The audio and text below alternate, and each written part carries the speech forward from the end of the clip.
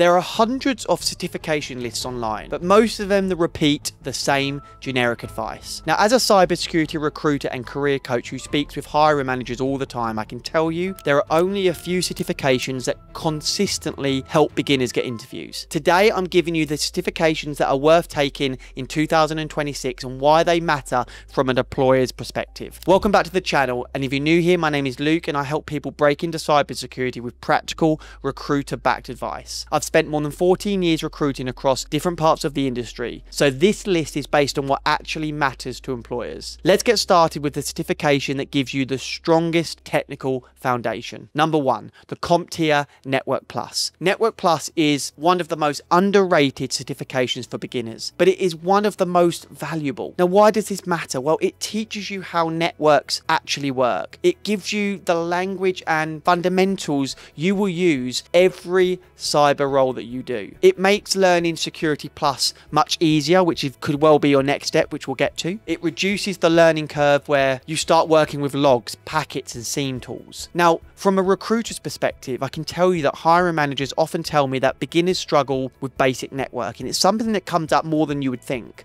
So if you can understand how systems talk to each other, how traffic flows, and how packets move, you instantly become easier to train. Now, the Network Plus makes you a stronger beginner than most people applying for entry-level roles. So if you have no technical background, this is the best first certification for you. Okay, moving on to certification number 2, the CompTIA Security Plus. Now, this continues to be the strongest entry point for beginners who want to move into cybersecurity roles. It gives you a full understanding of core security concepts. It is recognized and trusted by hiring managers globally. It really is the gold standard. It's the one that I recommend highly and a must really if you're looking to get into cybersecurity. It gives recruiters confidence that you can understand basic alerts and threats. And the more confident us recruiters feel, the more likely we are to represent you and send you off to clients. It also prepares you far more for advanced cyber certifications that you may take down the line. Now, once again, from a recruiter's perspective, when companies ask for an entry-level candidate, Security Plus is still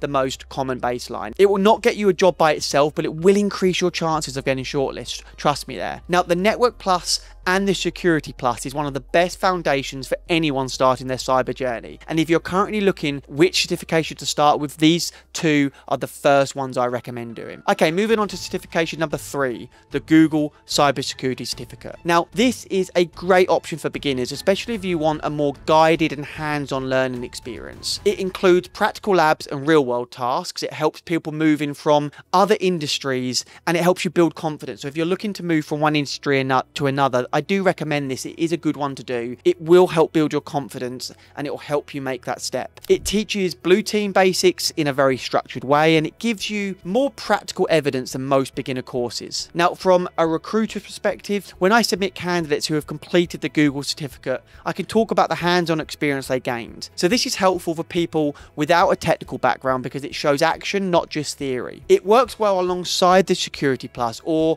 as an alternative if you prefer a more slower, structured path. Now, I often get asked which one to take, the Security Plus or the Google Cybersecurity. My answer is either is fine. Both is great. However, if you could do one and had to choose, then I would recommend the CompTIA Security Plus. And once again, that's not saying I wouldn't do the Google, but if you could only do one, I would always still go to the Security Plus. Out of all the certifications, this one is still one of the most highly rated by hiring managers. Okay, certification number 4, AWS or Azure Security Specialty. Now, cloud security skills are in demand everywhere. Companies are moving everything to the cloud and they need people who understand how to secure it. So why does this matter? Well, it proves you understand IAM, login, network controls. It positions you for roles that are growing the fastest. Cloud security is one of the most in-demand roles and will continue to be so. It shows you have real modern skills rather than just old school theory, and it gives you a competitive advantage over other beginners who don't have this skill or this certification. Now, from a recruiter's perspective, cloud security, I can tell you, is one of the first things hiring managers talk about at the moment. If you have a cloud cloud certification, you instantly stand out. Even a junior level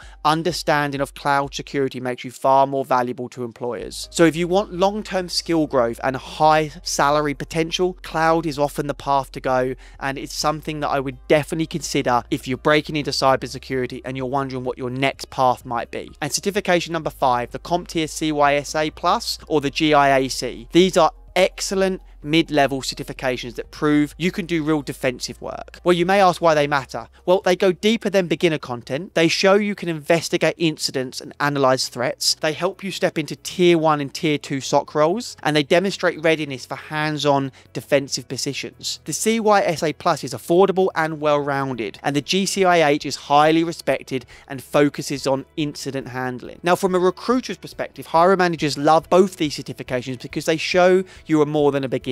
If Security Plus builds your foundation, then the CYSA or the GCIH shows you can operate in real environments. These are the certifications that will help you move beyond entry level. So if you've broken into cybersecurity, you've got your Network Plus, you've got your Security Plus, maybe you're in an entry-level role, then you can look at these certifications. I'm not telling you you need to do them before you break in. That's not what I'm saying. Now, how to decide your path? Well, here is the simplest way to choose which certifications to take next. If you're brand new to cyber, start with Network Plus, then Security Plus. You could add the Google Cybersecurity certificate as well, or possibly do this on the side whilst you're working another job. But I would definitely do the Network and the Security Plus. Now, if you want to future-proof your skills, add a cloud security certification. Or if you're specifically looking to go into cloud, then obviously look at this. If your goal is SOC or blue team, the Security Plus, then once you're in, you can then look at the CYSA Plus or the GCIH. Now, I appreciate there are other strong certifications out there, but I can't obviously go into all of them now. If there is a particular certification that you would like me to go in more detail, let me know in the comments below. Also, comment on what you plan to take in 2026. I'm really keen to know.